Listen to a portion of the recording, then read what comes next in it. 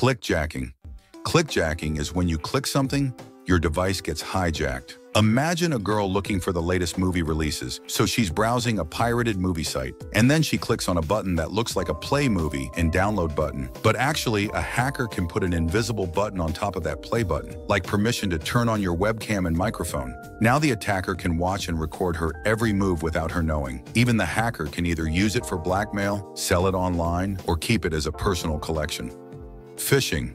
Phishing is when a hacker pretends to be someone trustworthy to trick people into giving up sensitive info. For example, you might get an email that looks exactly like it's from your bank and asks you to click a link to fix the problem with your account. But the link actually takes you to a fake site that looks real.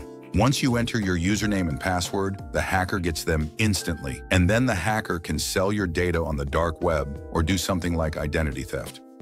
Identity theft. Identity theft is when a hacker steals someone's personal information and pretends to be them. Let's say a hacker finds your full name, address, date of birth, and phone number with a phishing method. With just that, they can open a credit card in your name or apply for loans. Since the info matches, the loan gets approved, and the real person has no idea until debt collectors start coming. Credential stuffing. Credential stuffing is when hackers take stolen usernames and passwords and try them on another platform. Because many people reuse the same login details everywhere, a hacker may try the same thing on your PayPal or Netflix. If it's the same or similar, they're in without ever needing to hack anything directly. But if you have a different password for each account, this kind of attack becomes useless. DDoS Attack. DDoS Attack is when a hacker floods a website or server with so much fake traffic that it crashes. Imagine a government website usually gets thousands of visitors a day, but suddenly gets millions out of nowhere. Not from real people, but from thousands of botnet devices across the world. So yeah, of course, the server will slow down and crash. Brute force. Brute force is a method of guessing a password by testing every possible combination until one works. For example, someone might run an automated script that rapidly tries thousands of common passwords to break into your device or email account. The attack works purely by trial and error, so it won't work if your password is unique and complex. And fortunately, many systems now have protections like account lockouts or delays after multiple failed attempts. Eavesdropping. Eavesdropping is when a hacker secretly listens in on a communication between two parties to steal sensitive information. For example, imagine you're at a coffee shop using the free unencrypted public Wi-Fi to send an important email to your boss. Unbeknownst to you, a hacker sitting nearby has hacked the Wi-Fi, so the hacker can easily access any data being sent over the network. Man in the middle. Man in the middle is like eavesdropping, but instead of just listening, the hacker can also change what's being said. Imagine you send a harmless text to someone you know, but the hacker intercepts your message and changes it, so they get the edited message instead. A terrifying example can be a seller discussing a purchase through an email with a client, and when the seller gives his bank account, the hacker changes the message to include his own bank account, so the hacker is the one who gets the payment.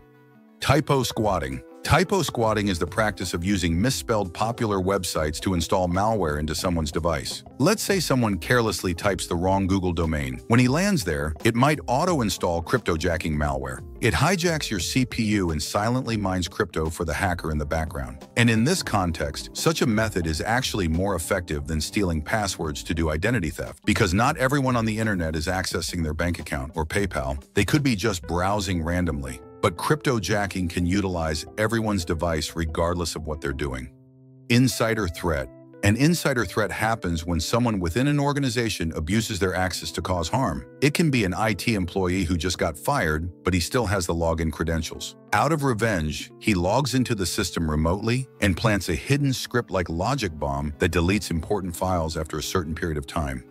Social engineering. Social engineering is a manipulation tactic where the hacker exploits human psychology instead of a technical vulnerability. For example, a hacker may drop a few USB drives in a company parking lot. After he left, an employee accidentally found it and saw it had tags that said Salary Bonus 2025 or Confidential HR Reports. So out of curiosity, he plugs it into his work computer. But actually, the USB silently runs a malware program that installs a worm malware. Once infected, it can multiply itself and spreads automatically to every connected device in the office to steal information.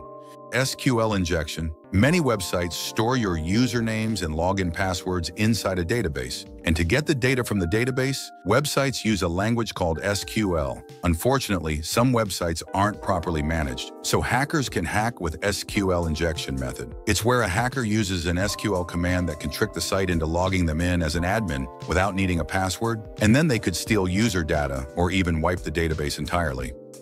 DNS poisoning.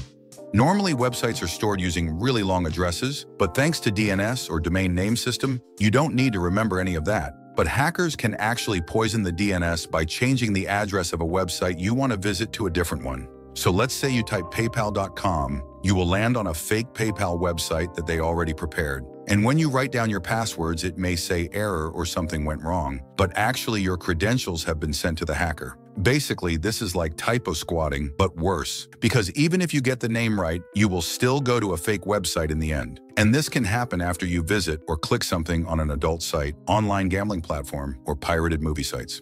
Drive-by download. A drive-by download is where malware is automatically downloaded onto your device. Usually it's from ads that pop up, and even if you don't click it, it might eventually install a backdoor, which is malware that can bypass the system without inserting a password. And this will likely happen if you use an outdated browser.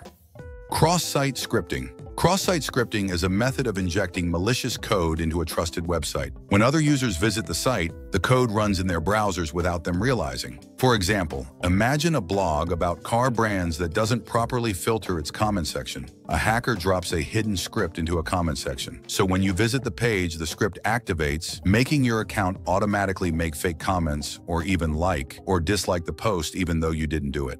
IoT Exploitation. This is when hackers take control of Internet of Things devices, like smart TVs, speakers, or security cameras, and use them for spying. This is common in some authoritarian countries like China, Russia, and North Korea. So a protest organizer might feel safe planning from home, but actually their smart TV might be recording their meetings because it's been hijacked by the government. That's why it's not a surprise when someone gets arrested or simply disappears.